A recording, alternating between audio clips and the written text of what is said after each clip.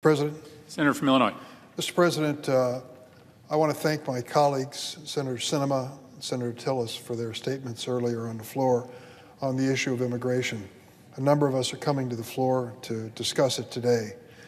It's a sad day. It's sad because there are many people who were counting on this Congress to do something, who understood that we have an immigration system that is terribly broken, and we're paying a heavy price for it. And there are many who are watching this proceeding today who are paying an even heavier price. If we do nothing to help those who are protected by DACA, if we do nothing to help the dreamers, court decisions may preempt us and may force some of these people to face the reality that they can no longer legally work in America and they are subject to deportation. Many of these young people, and I'll tell the story of one in just a moment, have spent their whole lives here in the United States. They've gone to our schools, they go to our churches, we see them at the high school football games, they work in the Dairy Queens. They're all over America because they're part of America. At least they think they are, but they're not. They're undocumented. Their parents brought them to this country when they were infants and toddlers and little kids. They grew up in this nation thinking they were part of it, and then there was that day of awakening when the parents finally sat down and said, "We've got to tell you the truth. You're not here legally." These are dreamers, people that I've tried to help for over 20 years since I introduced the first DREAM Act. And I wanted to help them now. I thought perhaps we could get something done, but we haven't been able to. And unfortunately today, it looks very, very unlikely that we will. But I hear in the comments of the senator from Arizona and the senator from North Carolina, the bottom line truth. Any reasonable, factual discussion or debate on immigration not only deals with the dreamers and those who are here in undocumented status, but also has to deal with what's going on at our southern border. The senator from Arizona was correct. It is a humanitarian and security nightmare that is only getting worse. We're being flooded at the border by people who want to be in the United States, safely in the United States. I had an opportunity to meet some of those migrants who were bused to Chicago a few weeks ago and to sit down across the table from them and hear their stories. I tell you, I recommend that to all who are interested in this issue. Hear the real stories of desperation and danger that they faced in the countries that they came from, and realize that their sentiment to be part of America, protected in America, have an opportunity in America, is the same sentiment that brought my grandmother to this country with my 2-year-old mother and her sister and brother. I recall the stories. These are not people setting out to cheat some political system. These are people fighting for survival. Carlos, with his 4-year-old daughter and his nursing infant and his wife, who spent 4 months on a journey from Venezuela to our border. In addition to that, individuals named Maria, who is a college-educated individual in Caracas, who left because of fear of her life, came to the United States, and during her trek to this country, went through violent personal assault in Mexico. She broke down in front of us as she told us the story. These are real people, real human beings. But what are the bottom line principles that should guide us? I think there are at least 3, maybe more, but the ones that come to my mind are this. We have to have an orderly process at our border. There has to be some system that monitors the number of people coming in and the circumstances that bring them here. That's number 1. Number 2, we should never knowingly allow anyone dangerous to come into this country. That's unequivocal. I hope that everyone agrees on that. And third, and this is the hardest part, we cannot accept at any given moment all of the people who want to come to America at that moment. We have to have an orderly, timely process that makes sense for America, that makes sense for our reputation as a humane nation, and moves us forward along the right track.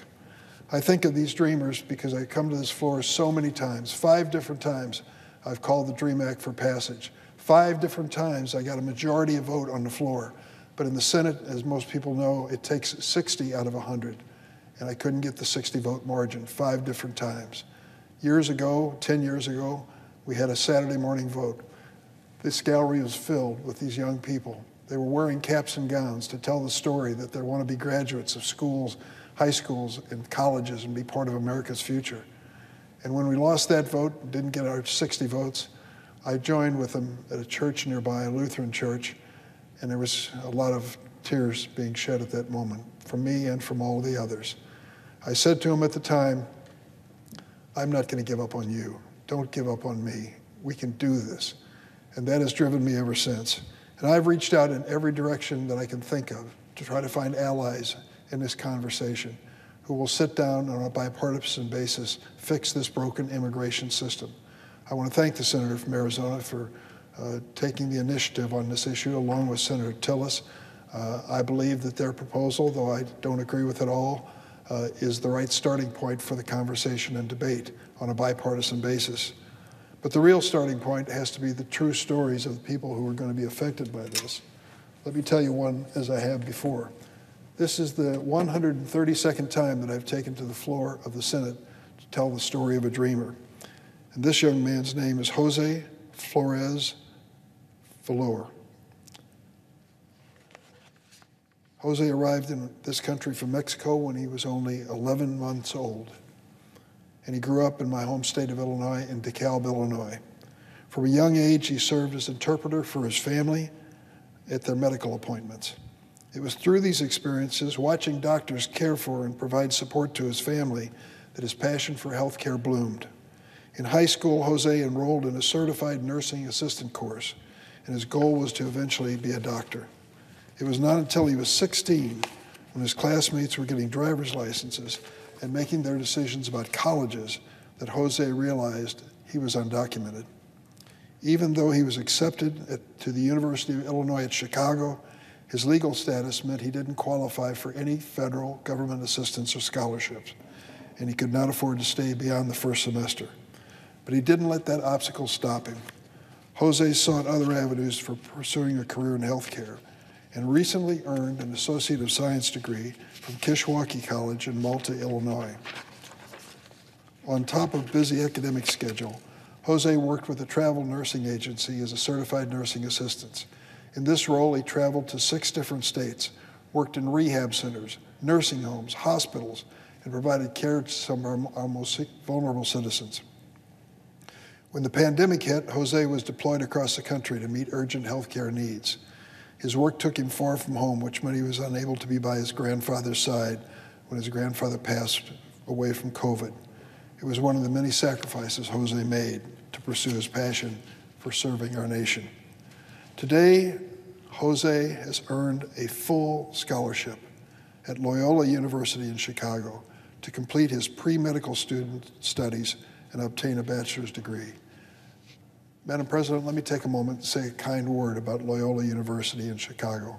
There are many great higher education institutions in my state and in our nation, but they have gone out of their way to really show that they care for people like Jose. It was their Stritch College of Medicine which opened competition for the first time to DACA students all over the United States. They didn't give them a quota or say that there's a certain number that would be accepted, but they said you can compete with everybody else for admission. For many of these DACA students in Illinois and outside, it was the first chance they ever had to apply to a medical school. As a result, more than 25 students were accepted by Loyola Stritch College of Medicine. And here they have accepted with full scholarship Jose Valor to complete his pre-med studies on the way to a bachelor's degree. He wants to obviously attend medical school and begin his journey toward being a doctor. Plans one day to open a clinic to help the uninsured and low-income people. He considers DACA, quote, his opportunity to become a contributing member of society. A simple question. Is America better or worse for having Jose living among us? Would we be better off if we just deported him back to Mexico? He came here before he was 1 year old. He didn't know a thing about the journey or where his parents were taking him. He's done everything right since.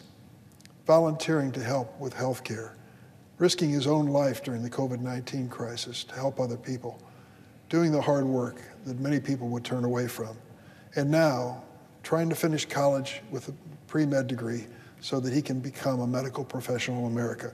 Do we need him? I need him. In Chicago, I can think of places around our state where we're waiting for people with nursing backgrounds and medical backgrounds to step up and to treat American people. One of the hospitals in Chicago came to see me last week. It struggles. It's in a tough neighborhood. And they said to me, the administrator of the hospital, we almost closed down one of our departments, but luckily, we were able to bring in 30 Filipino nurses to augment our staff and to keep that department open. 30 immigrant Filipino nurses keeping a department open at a major hospital in the city of Chicago. That story is repeated everywhere.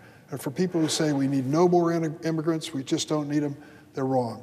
We need Jose. We need those nurses. We need people who will make this a better nation. But we have to do our work here. We have to deal not only with their situation, the undocumented situation, but also with border security. The senator from Arizona was correct. It is a humanitarian and security challenge. And now it may have to wait for another day. We can't finish it this week. But when we do return to it, let's do it with an open mind and an open heart. Let's understand that we can make this a better, safer nation, a nation of immigrants who make us a better place, and we can have order at the border as well. That is the only thing that gives us any chance to thrive as an American nation into the future. I look forward to working with the senators. I thank them for their initiative, and I'll do all that I can to help them. Madam President, I yield the floor.